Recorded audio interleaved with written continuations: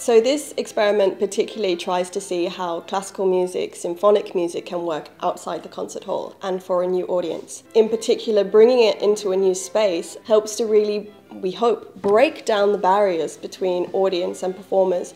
So basically what we do with Mahler and Tisch in terms of experiments are two things. The first thing is about the music of Mahler. If you take excerpts of Mahler from his folk roots, for example, and you let musicians play around that a bit and try to arrange new kind of music out of it, to what extent can you still talk of Mahler? What comes to count as Mahler? And the second thing is what happens if you perform this not in a concert hall, but in a different setting, such as a bar?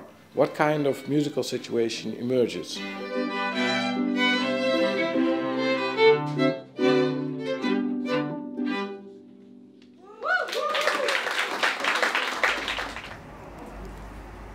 Er zijn heel veel regels in klassieke muziek eigenlijk die altijd opgaan.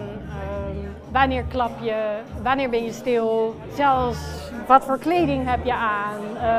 Je weet eigenlijk niet altijd helemaal precies hetzelfde, maar in principe weet je hoe reageert een publiek.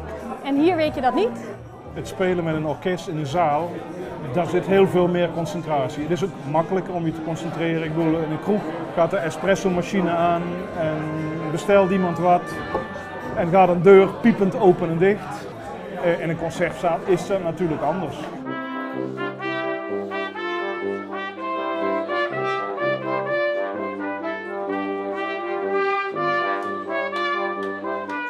So for this project, amateurs and professionals collaborated together.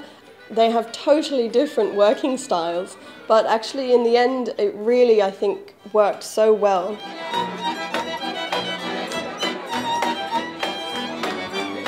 Classical music is usually not that accessible. I thought it was a good idea to discover what was going to happen.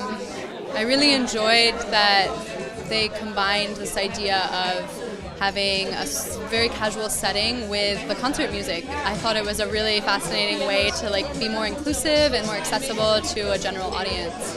Zo vaak gaan we niet meer uit, maar dit is wel een hele goede formule. Ja.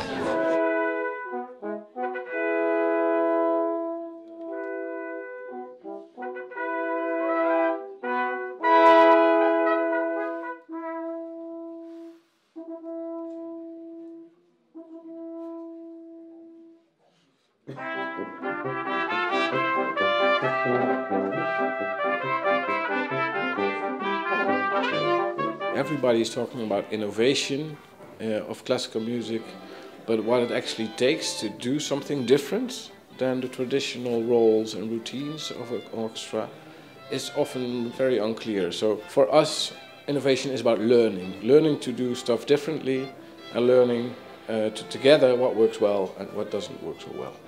Normaal gesproken speel je met 120 een stuk en nu speel je dat met 5. Nou ja, dus je past heel veel aan. Maar uiteindelijk in de bar weet je pas echt wat er gebeurt.